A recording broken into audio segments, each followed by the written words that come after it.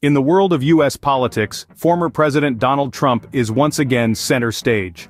The Supreme Court now holds the reins, deciding whether Trump can claim presidential immunity from prosecution. This comes after 3 lower court judges declared he can be prosecuted just like any other citizen. Trump's legal team argues against trial during an election campaign.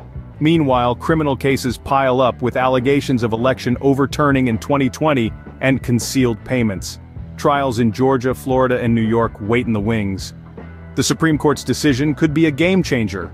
Will they deny the request, resume the federal trial, shut down the immunity argument, or hear Trump's appeal immediately? The ball is in their court. Remember, add, share, like, and subscribe to our channel for more updates.